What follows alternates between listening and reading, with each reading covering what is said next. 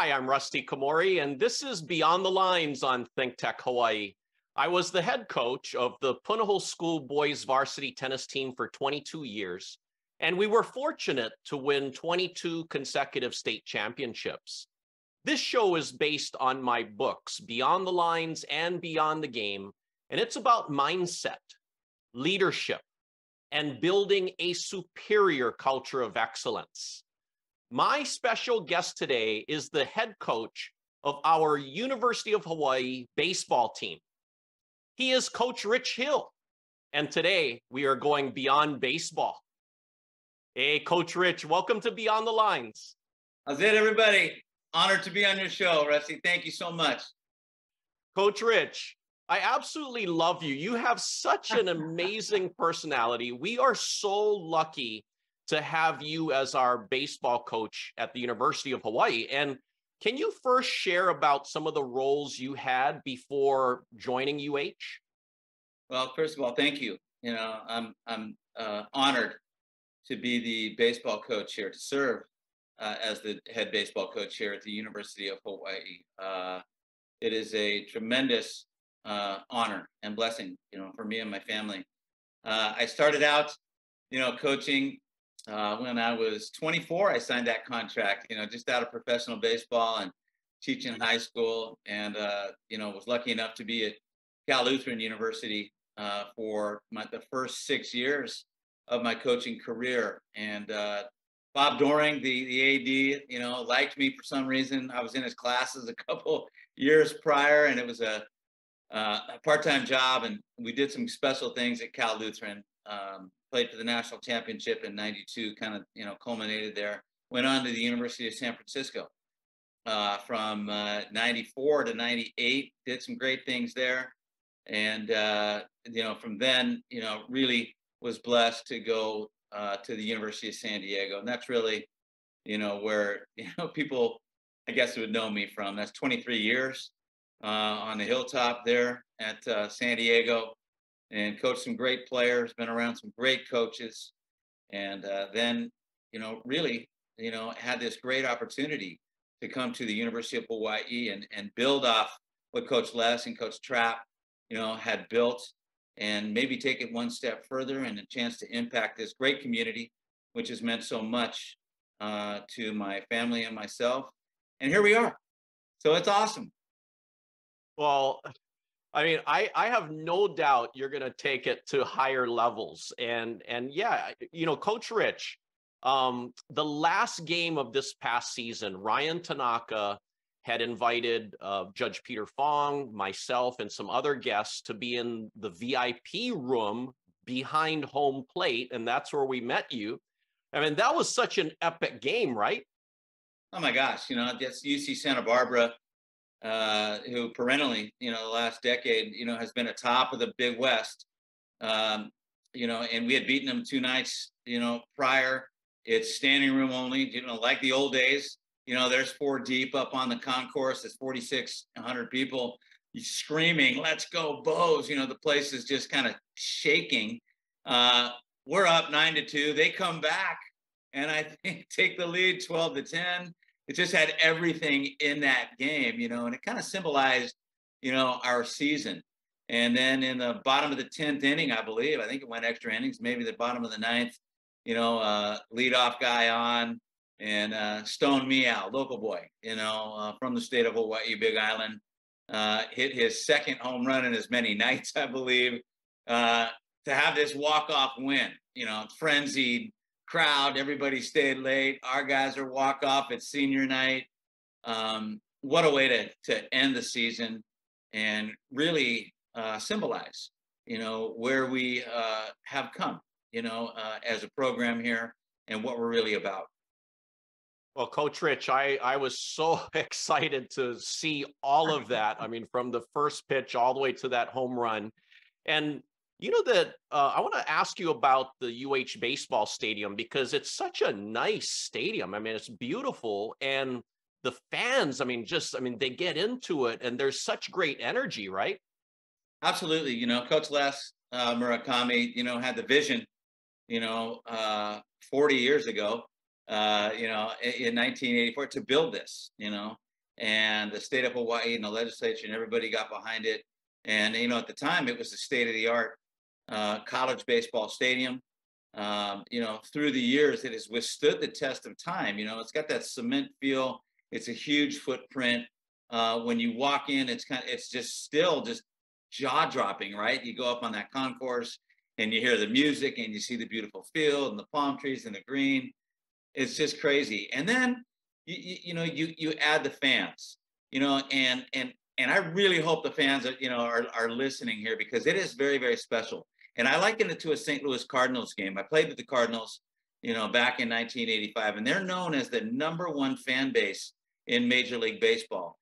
And really because they appreciate good baseball. They understand what a good play is, what a good pitch is, what a good at-bat is. They actually clap, you know, for somebody that makes a great play on the other team. And our fans are like that. You go to an LSU game or an Oregon State game, and those fans are mean, you know, and if you lose, they let you know it.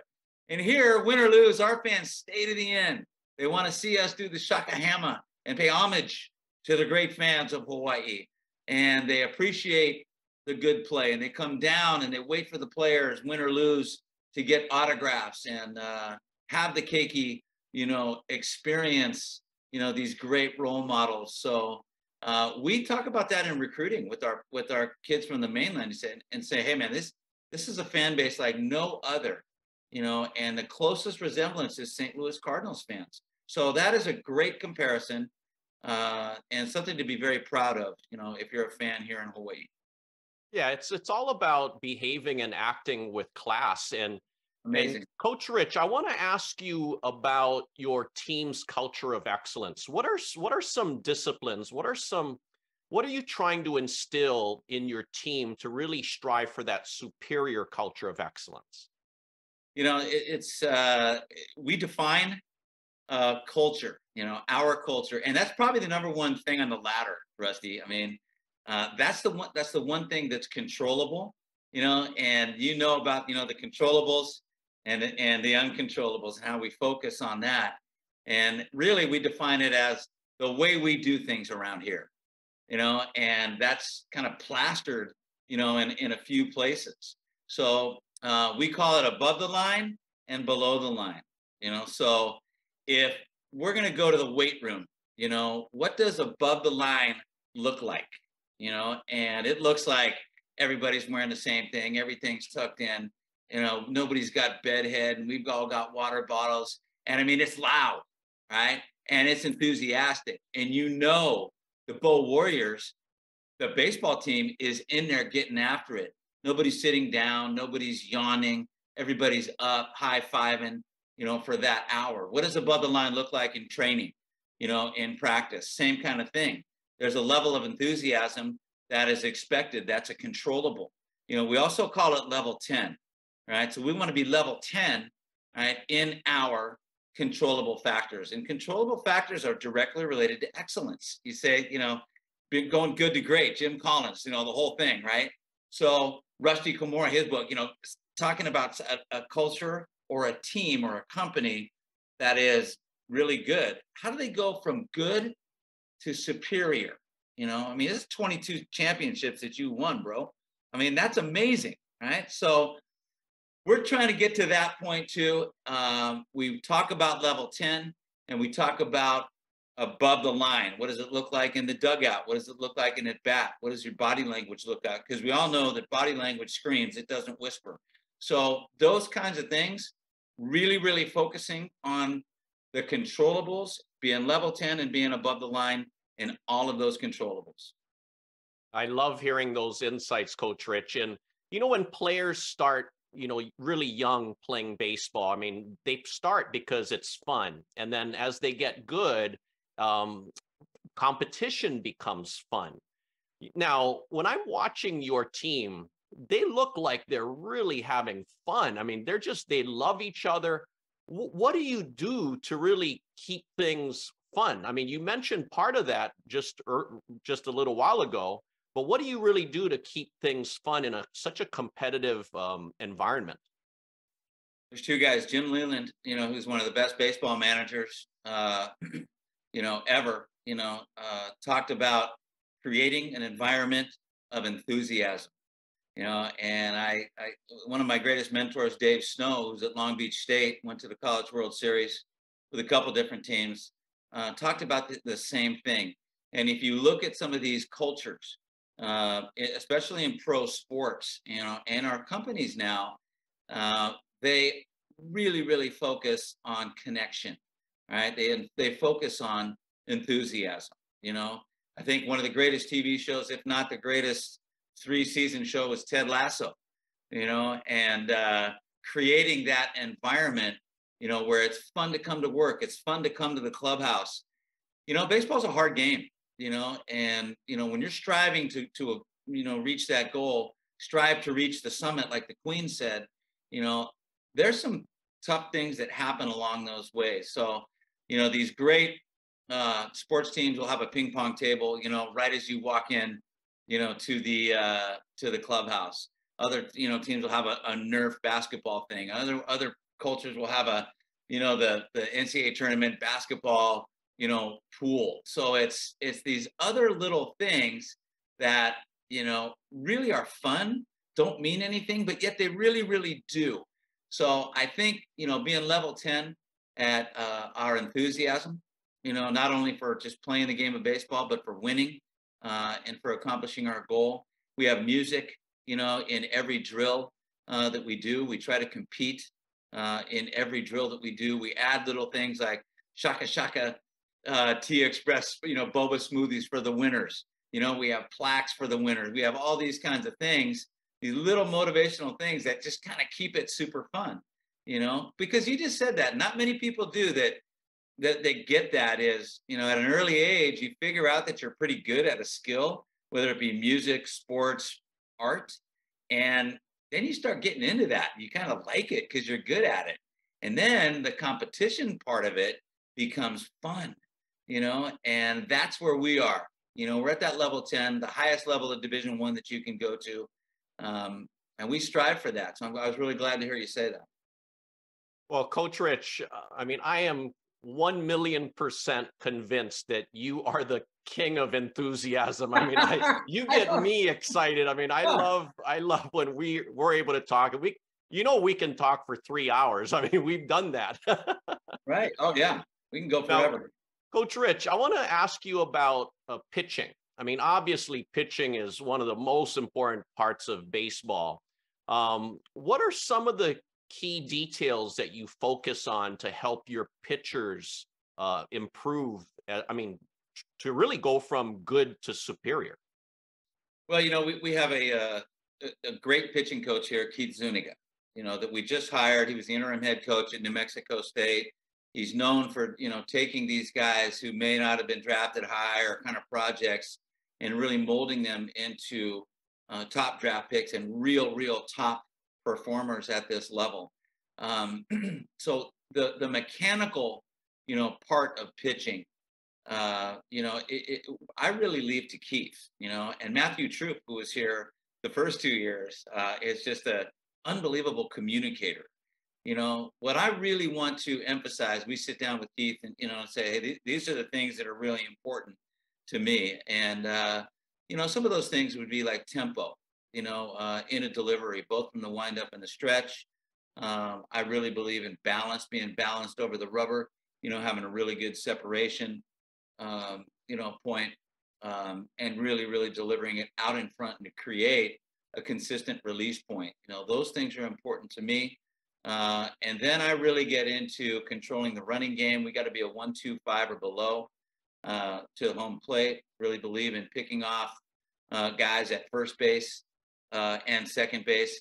But what I really get into, right, is the mental aspect of performance. You know, and I really consider myself a mental skills coach that happens to be a baseball coach. You know, so picture this, Rusty. You know, are you a Skittles guy or Starburst guy? What do you like? Well, I like both, actually. All right, so let's say, and that's a good question for our viewers. Some of them at home right now going, God, Skittles or Starburst? Skittles or Starburst, right? So we pretend, okay, we're going to put one of those tropical Skittles right and stick it right on the glove of the catcher, right? And that's all that we're thinking about. I come from San Diego. Hawaii is Oahu's big military island. Aim small, miss small, sniper school.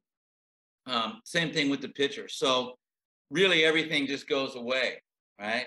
And it's just heavy process oriented on driving the ball, be aggressive to your lanes, and driving it through the tropical skittle, right? So now our pitchers have this vision, right, of that, and the body really organizes itself. The brain, is just it's the last frontier, and it's the key, really. So the body's going to organize itself if you can just, really, really focus on that. What we don't want to happen is, okay, we're focusing on all the radar guns behind. My girlfriend's in the stands. My parents flew in from the Big Island. I have to impress my coaches, my teammates. I want to win the game. I want to strike the guy out. All goes away. Tropical skittle. Let's go and be aggressive on that. So things like that is where I really get into it with the pitchers. Now, Coach Rich, I mean, obviously the pitcher-catcher relationship is huge. I mean, it's super critical. Right. What are your thoughts about the pitcher-catcher relationship? One word: trust.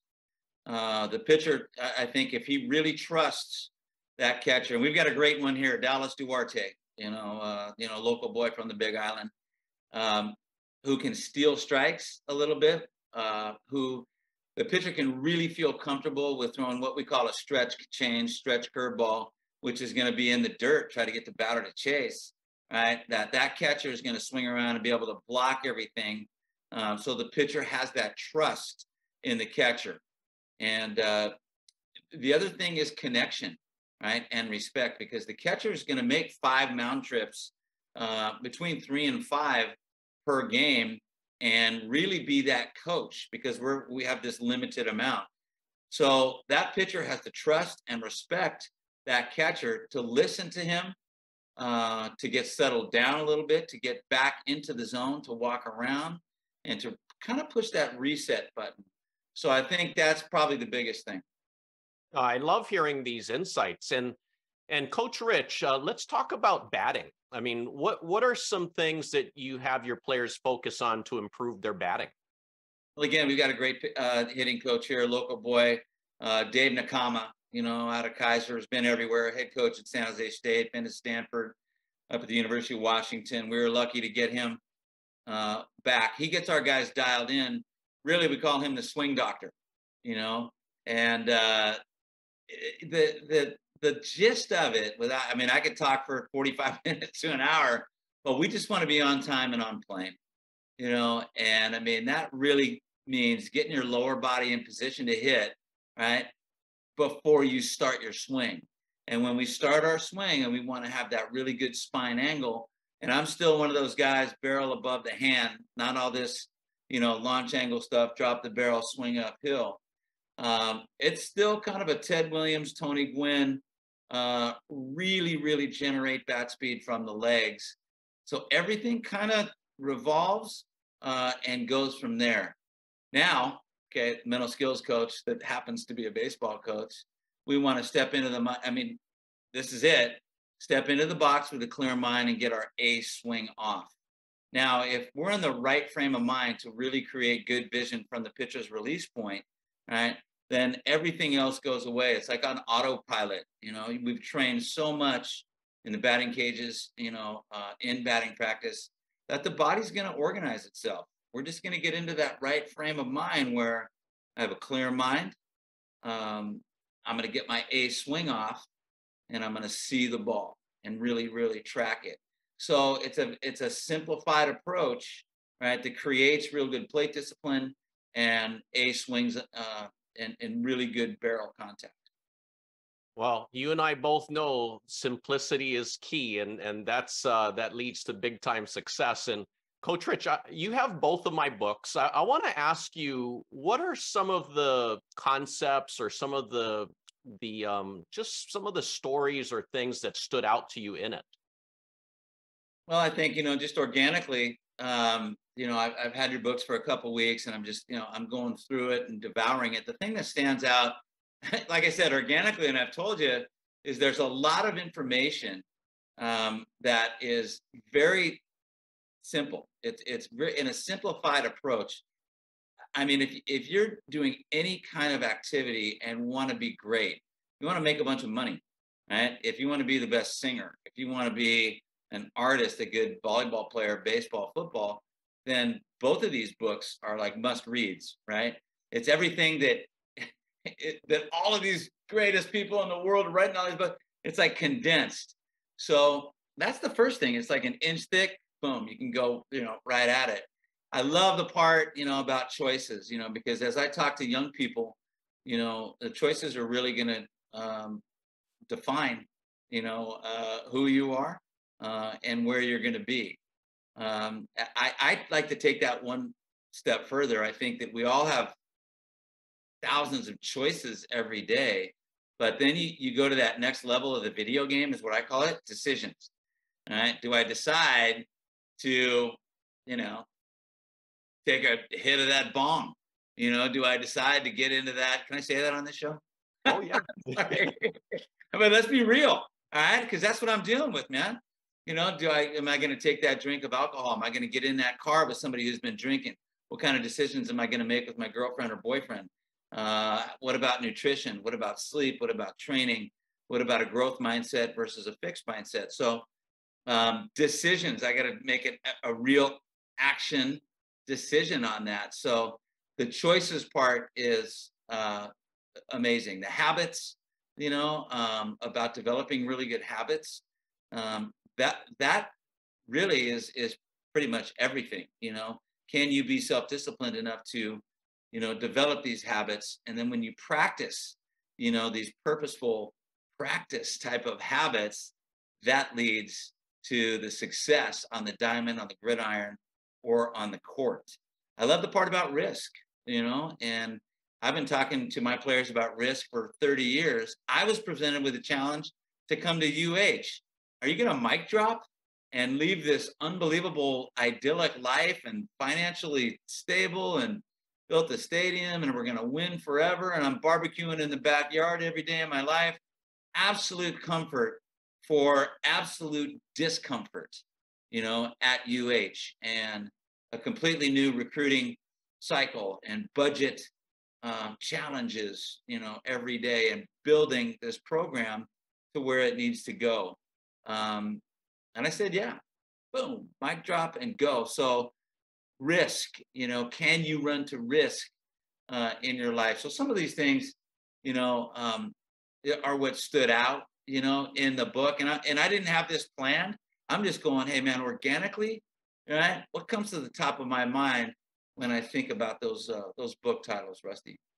Oh, I love hearing that, how you brought up about choices and risk and discipline. And that part where I talk about welcoming adversities, because adversities are inevitable. It's going to happen. And you being a mental skills coach, I mean, we have to train our players to really look forward to challenges and adversities, right? I'm going to say no. And I'm going to be one of those guys that it's going to be different in this non-dogmatic, type of environment. I don't want to embrace adversity. I don't want to hug it. I don't like it. Right. Now I have something on my board, that, well, I just erased it, but it's like trials and tribulations are mandatory in your life. They're coming. Right. But misery is optional. Right. So no, I don't think anybody wants adversity. We don't welcome. I don't want to hug it. I don't want to embrace it. But I know, right? And I want my young people to know that injustice, that trials, tribulations, adversity is coming your way. And I also call them life quakes. You're going to experience about 3 to 5 of them, Rusty, in your life. And I'm talking about divorce, financial hardship, a real loss in your family. So that's coming, but misery is optional. So how do we respond? All right. And it's, I'm going to respond to something rather than react. All right. So now that's where it all starts. The rubber meets the road. And that's where that self-discipline, and that's where your habits, and that's where your mindset, like in your book, that's where you talk about, I'm going to have a growth mindset and say, you know what? I'm going to step back and go, what is this teaching me? How tough am I? I got a tattoo right on the side of my rib cage right here, HTAY. How tough are you? So when the crap's hitting the fan and I'm just getting whacked, all right, and I have been, all right, I just look at that and I try to stand up. Nah, we're going to go. I'm going to be like Rocky Balboa in the ring going like this, right? Come on, let's go. I can be bloodied up. I can be whatever, but I'm not going to quit. I'm not going to back down, right? And that's how I'm going to approach it with the growth mindset. HTAY. I love that. Right there, man. And Coach Rich, you know, another thing that I love at your games, I mean, your players always take time to really meet and shake hands with the little kids. I mean, the youth. I mean, it just really helps our community, right? Absolutely. You know, and I've got something here on my phone, you know, and again, but Jackie Robinson, all right. And, you know, he's got this quote that had just, it always just really stood out for me, you know, and I might butcher it, you know, right now, but I can't bring it up. A life is not important, you know, except on the impact that it has on others, you know, and this is Jackie, right? I mean, and that's always just stuck with me. And what are we really here for? You know, I talk to my players about giving back. I talked about the importance of service. You know, when I was at USD and even here, you know, we worked with the Miracle League, Never Quit Dreaming, you know, which is an organization here on island, the Firebirds. So our guys learn the importance of giving back to the community and especially anything to do with kids, you know, so we want to volunteer everywhere. We want to have that experience of service, you know, and then taking it one step further, you know, I always say, you know, about giving back to the university. If you got something out of this place or this program, give something back. There's a great word that I hear in Hawaii called bachi, you know, and I love that. But, you know, when I was at USD, we led the WCC in community service hours, not only in baseball, but in any sport, you know, for a few consecutive years. And that's just one of those things that's a controllable. It is something that I think is, you know, my responsibility and our responsibility as leaders of young people. Coach Rich, you had invited our Little League World Champions to your baseball game, and you had all of your entire team meet the Little League World Champs. How impressed were you about their victory? Oh man, that's a World Series victory, man. I mean, you know, those coaches and those players representing the 808 and the pride, you know, that those kids had when they took the field to put that uni on and the Hawaiian flags in the stands. I still get chicken skin, you know, and it's just an amazing accomplishment, and the focus and dedication, you know, that those parents, you know, have had, you know, and the financial commitment and everything, really. And parents know what I'm talking about. And then to have those kids perform at that level and those coaches, you know, be able to coach them up like that, you know, adjectives really don't describe. And it was an honor to have those kids, you know, here. And our guys were excited to meet them, you know, and that's another thing that we talk about. I learned that from my AD at USF, you know, keep your memory green, you know, and all of those players at UH, they remember what it was like, you know, to be in Little League, you know, and to wake up on Saturday morning, eat that cereal and put on that uniform and can't wait to get to that ballpark. So it's pretty cool. Well, Coach Rich, I mean, it's been an absolute pleasure having you on the show today. I mean, we are all going to HTAY, and really want to thank you for taking time to join me today. Oh man, it's my honor, Rusty, you know, and when we met the other day, I was really looking forward to being on your show. And once again, you know, I'm very grateful, you know, and honored to be the coach here and grateful to be on your show. Thanks, Coach Rich.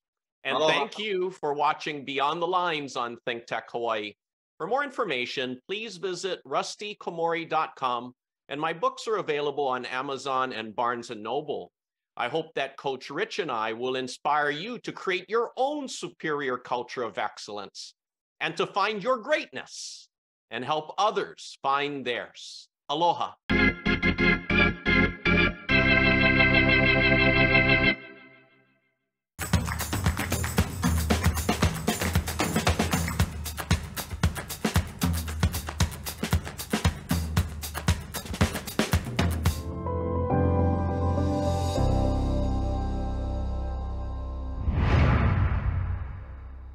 Thank you so much for watching ThinkTech Hawaii.